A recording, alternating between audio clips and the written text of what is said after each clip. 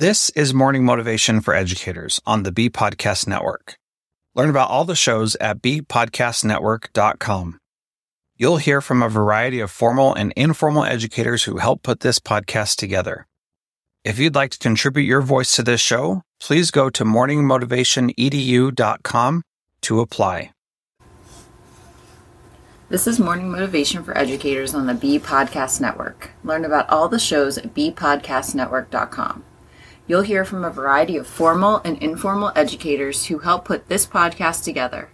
If you'd like to contribute your voice to this show, please go to morningmotivationedu.com to apply.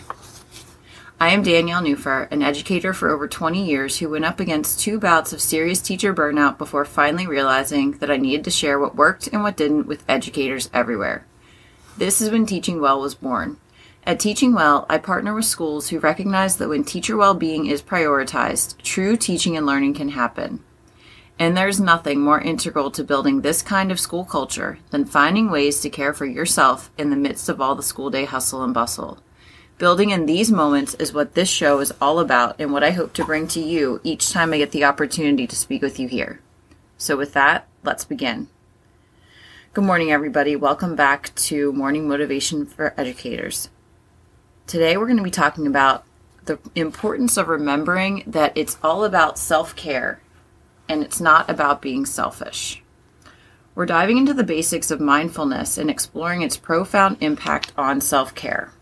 So with that, let's discover the practical ways to integrate mindfulness into our daily activities, both at home and in the classroom, and how that self-care is absolutely not selfish.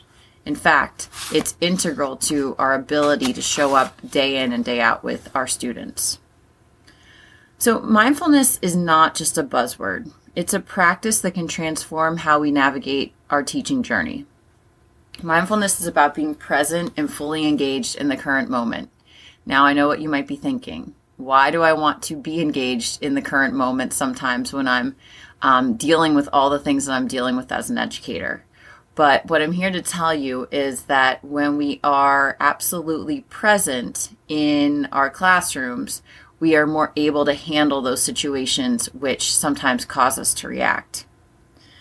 So how do we connect this mindfulness practice to self-care? How can we bring this to our everyday lives?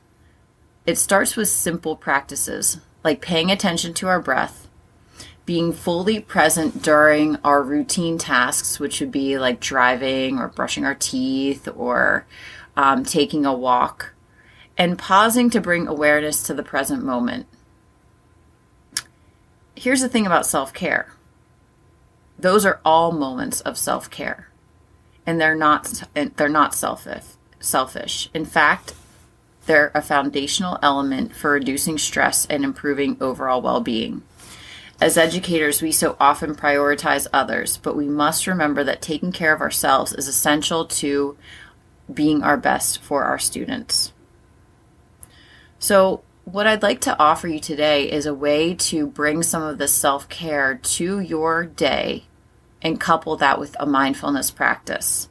And the way that I'm going to invite you to do that is to just find a small space for you to take a few minutes for yourself throughout your day. It could be a place in your classroom. It could be a place in your home. And for me, to be quite honest, it was a place in my car. I would oftentimes take a few moments after work and I would meditate in my car. And this is something that I did for years. So it doesn't need to be some glamorous, large investment. It was a place for me to decompress and a place for me to reflect. And it definitely was self-care, although it didn't look like it to the outside observer. So it could be a cozy corner, a calming picture to look at, or just music that you consistently play in a certain space. That can be your mindful moment of self-care for your day. And if you can, share this with somebody else, or please feel free to message me, and I'd love to hear the way that you're bringing some mindful self-care to your everyday life. So thank you for joining me in this exploration of mindfulness and self-care. Remember, it's not selfish to take care of yourself. In fact, it's a powerful act of self-love that positively impacts everyone around you, meaning your students, your family, and your community. Until next time, educators, designate that mindful space and continue on the path of choosing serenity over stress. And in that way, that's how we practice our self-care. Stay mindful, stay caring, and have a wonderful day inside and outside of the classroom. If this morning's motivation resonated with you, I'd love to connect more. Check out teachingwell.life and the show notes to find out how we can partner together. Thanks for listening. And whatever role you have in education, we have a podcast for you at bpodcastnetwork.com.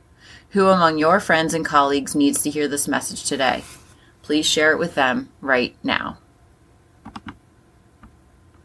Thanks for listening. And whatever role you have in education, we have a podcast for you at bpodcastnetwork.com. Who among your friends and colleagues needs to hear this message today? Please share it with them right now.